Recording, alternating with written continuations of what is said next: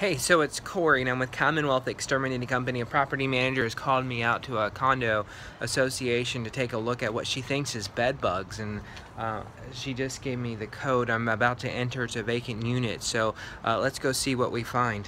When I opened up the door, all I saw were roaches literally falling from the ceiling, and I see a lot of trash. Holy cow. There's a lot of things going on here. It's a completely vacant house, but the smell is horrendous. Look at all this. Got a lot of roach activity here. The sink needs to be absolutely cleaned. I've got some live roaches running around. This place is completely infested with roaches. And you know what, my hypothesis is that this place doesn't have bed bugs, but that the infestation of roaches is so severe that they think that they have bed bugs. But let's take a closer look. I don't know if you can see the corner there.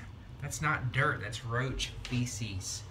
Look at that, roach feces. But oftentimes people think that this is bed bug activity because of the discoloration. The difference is that the roach feces is hard. I'm wearing gloves, by the way. It's hard as a rock because what they eat is anything and everything, whereas a bed bug will eat just human blood. Human blood will be put out when they defecate. It's soft, powder-like almost. But let's take a look. Let's take a look. I'm upstairs now. Oh, you probably can't see a thing in here, huh?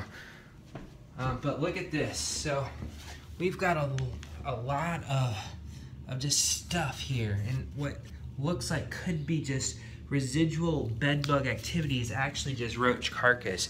And so what I would like to tell the property manager is, sorry, no bed bugs. It's probably a good thing.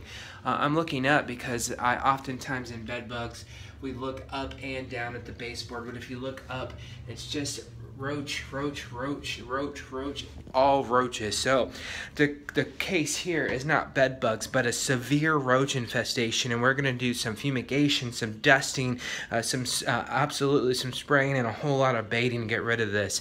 But anyway, it's been a pleasure hanging out with you. It's an easy solution. This property manager will have no more roaches in about 30 to 45 days, up to 90 days, but we can't wait.